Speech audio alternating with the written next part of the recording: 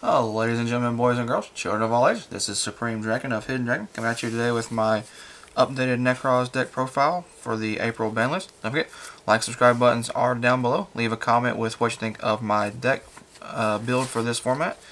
Leave a comment with what you think of this format in general coming up. And be sure to check us out on Mondays, Wednesdays, Fridays, and Saturdays for all our Yu-Gi-Oh! Videos. And be sure to check out the Facebook, eBay, and DavidAdamsCardWorld.com. Links are in the description down below. Alright, so for this upcoming version, I will be running 3 Colossalus. Ditch this. Search out your spell cards. Oh, let me go back. Just in case y'all don't know what Colossalus does as a monster. Anything that was special summoned from the extra deck once per turn during either player's turn, you can negate. Use its effect to make that monster's attack 0 and negate its effect.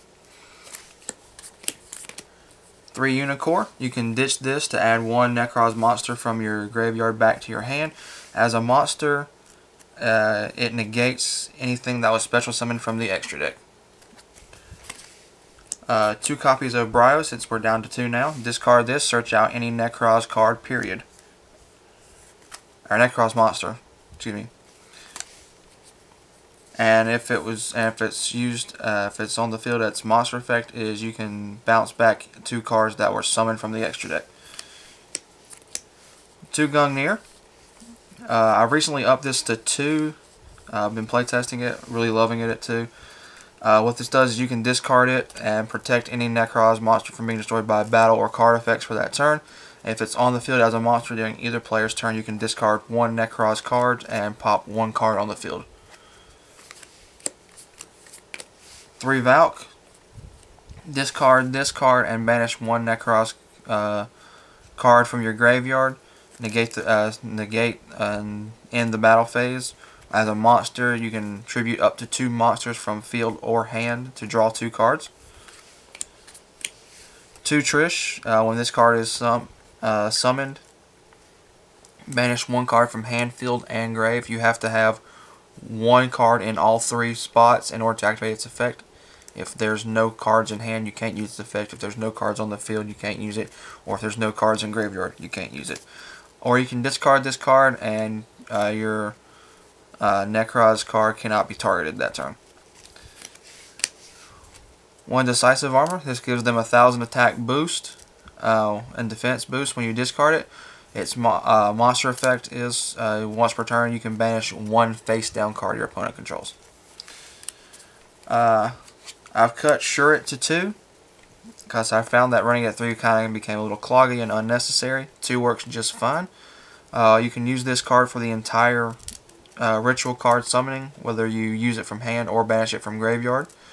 And when you do discard it, or when it's used from the hand, you get to search out 1 warrior type Nekroz monster from your deck. 1 Dance Princess. When she is used, when she is summoned, your opponent cannot respond to your spell cards until they've dealt with her. And then when she's sent to the graveyard, you can get 1 of your banished Nekroz back. So that's really good. We got 3 Manju. This lets you grab any ritual spell or ritual monster that you need. 3 Senju. This lets you grab any ritual monster you need. 2 Gishki Chain. This lets you look at the top 3 cards of your deck, and if there is a ritual monster or spell, you can reveal it and add it to your hand, and then put the other 2 cards back in any order. Or if there's not any you want to reveal, you can put them back in any order you want. The Lone Tour Guide, because we are running the Djinn, so that's just another way to get to the Djinn. I run 2 Djinns in the main deck. 1 is for the tour guide, and 1 is for the Lavalval chain play. So that gives me options in case if I go through 1 early, I have another one late game if need be.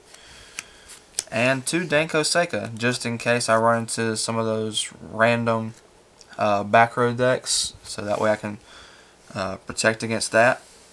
Does it for the monsters. For spells, 2 Kaleido Mirror. You can send 1 from your extra deck and summon up to as many monsters as equal to the stars you sent. or you can send or you tribute one from your hand to ritual summon. 2 mirror you can use from your hand or banish from the graveyard to summon. 2 cycle, this lets you summon one from hand or graveyard using monsters on field or in your hand as the requirements for the ritual summon. Also, if you have no monsters on field, you can banish any one of the mirrors and any other Nekroz monster to add 1 mirror to hand. Got the 1 copy of Preparation of Rites, because that's all we're allowed to have now. Add any level 7 or lower ritual monster, and if there's a ritual spell in your graveyard, add that to hand as well. The 1 Raigeki to clear off the field, and for like the mirror match in case you've run into the Genlock yourself. Book of Moon to provide a little also for to get rid of the Genlock and to help with getting problematic cards out of the way. 2 Eclipse, again for the Genlock and getting rid of problematic cards out of the way. And the 2 traps I run is 2 Mind Crush, because being able to look into your opponent's hand when they search, get rid of all those cards is really good. Plus it gives you an idea of kind of what they're playing as well and what their strategy is, so that way you can kind of plan around that. For my extra deck, I run 1 number 17 Leviathan Dragon, so when I go Tour Guide and grab my Djinn, I can put my Djinn into the graveyard. Gets that ready for that. Number 80 to get rid of any kind of cards in the graveyard that you may need to get rid of. Cowboy for that extra burn damage for game, always good. Abyss Dweller, cause effects in graveyard are bad. Daigusto Emerald to recycle your Nekroz monsters. Lavalval Chain to set up either what you want to draw next turn or to get your Djinn in the graveyard. Exciton Knight, cause blowing stuff up is fun. Diamond Direwolf, again, to get rid of any 1 problematic card on the field. Castell to return any problematic monster to the deck. 103, in case they decide to gain attack, you can just detach 1, destroy that card, and draw a card off of it.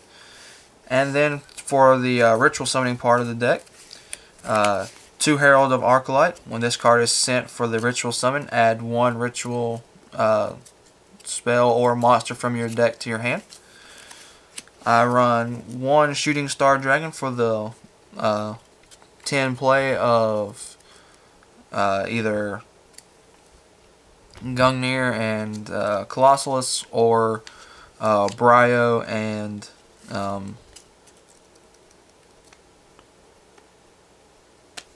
Unicorn. Sorry.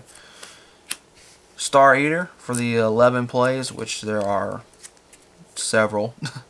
There's 3 actually. There's the Colossalus and well, y'all know them. And 5-headed dragon for the 12 play. And now for my side deck, the 3rd Danko, 2 Effect Veilers, 2 Max C's, the 3rd Shuret just in case I need it, Artifact Lancia just in case, excuse me, Dark Hole, because again you want to get yourself out of that lock as fast as possible. 3 MSTs just in case I run into any extra back row problems. And my personal choice for this deck, 2 copies of Secret Village of the Spellcasters. That way if you can go ahead and drop either Dance Princess or Unicorn to start with. They're both spellcasters, so you do that. Activate that. They can't activate any spell cards whatsoever until they have a control a spellcaster or get rid of yours. So that's very kind of hard to do. And finally for traps, just 2 debunks, just for random stuff and mainly for the mirror match. Alright, so that does it for my Nekroz Deck Profile. Don't forget, like and subscribe buttons are down below. Don't forget to leave a comment with what you think of my upcoming build for Nekroz for this upcoming format. Don't forget to like and subscribe buttons. Be sure to check us out Mondays, Wednesdays, Fridays, and Saturdays for our Yu-Gi-Oh videos. And check out eBay, Facebook, and DavidAdamsCardWorld.com. All of their links are in the descriptions down below. And this is Supreme Dragon, one half of Hidden Dragon, signing out.